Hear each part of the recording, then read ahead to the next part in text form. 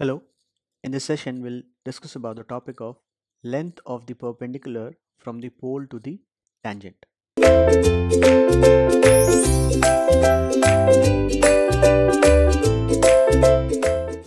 So let us say in this diagram pole O is there and the position or one of the point on the curve is named as P, where the curve is R equal to f of theta.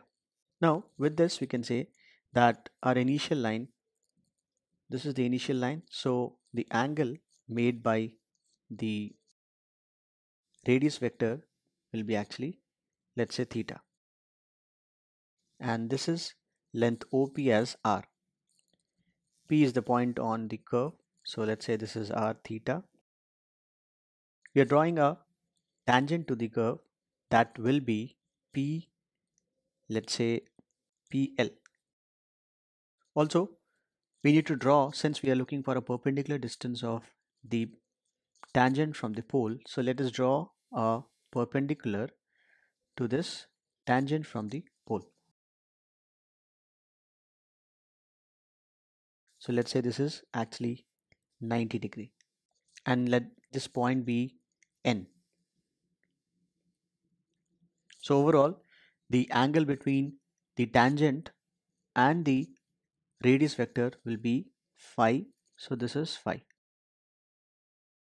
With all this information we can say, let us say that the perpendicular distance of the tangent from the pole, that is ON, be P. So we can say this is P. Now in the triangle, which is actually a right angle triangle, triangle ONP with angle phi, we can say that sine of phi will be opposite side, that is ON, by the hypotenuse, which is OP. So from here we can say that OP times of sine phi will be ON. So this means we'll get the relation R times of sine phi equal to P. This is one of the relation we are looking for. Now using this relation we can say that we might write this equation as 1 by R sine phi equal to 1 by P, that is by reciprocaling it. Now if we take square on both the sides, we will have, this is reciprocal, now square. So if we square on both the sides, we'll have 1 by R square times of 1 by sine square phi equal to 1 by P square. And this 1 by sine square phi can be written as 1 by R square times of cosec square phi equal to 1 by P square. Since 1 plus cot square theta should be equal to cosec square theta, therefore this relation will be 1 by R square 1 plus cot square phi equal to 1 by P square. So here we can say that distributing this, we will have 1 by R square plus 1 by R square times of cot square phi equal to 1 by P square.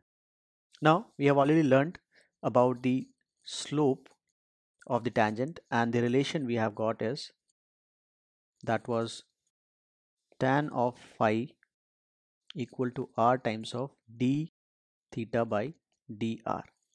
So that means cot of phi will be 1 by R dr by d theta.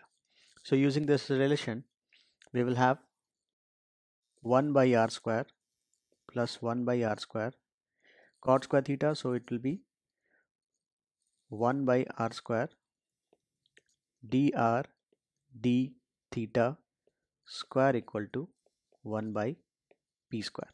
So overall we can arrange this and write this as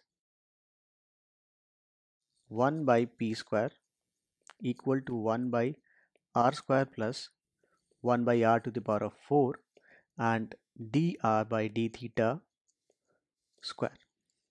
This is also one of the relation we will be using. Now from here, let us say that 1 by r is some variable u. So let 1 by r be u. So if we differentiate on both the sides, let's say with respect to theta, we'll have minus of 1 by r square times of dr by d theta equal to du by d theta.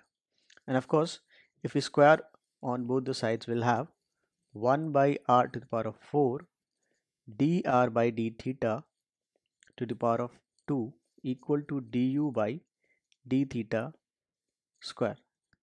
Therefore, if we put these results in the equation we have received in the previous part, so 1 by r to the power of 4 dr by d theta square is something which can be replaced by du by d theta square. Also, since 1 by r is u, so 1 by r square can be replaced by simply u square. So with all these cases, we can say that our result from the previous case will be now 1 by p square equal to u square plus du by d theta whole square. This is also one of the relation we are looking for. So overall, when we are talking about the length of the perpendicular from the pole to the tangent, the relation we can remember is r sine phi equal to p. P is the perpendicular distance. The second one is 1 by p square equal to 1 by r square plus 1 by r to the power of 4 dr by d theta square. The third relation will be 1 by p square equal to u square plus du by d theta whole square. I hope things are clear here. Thank you.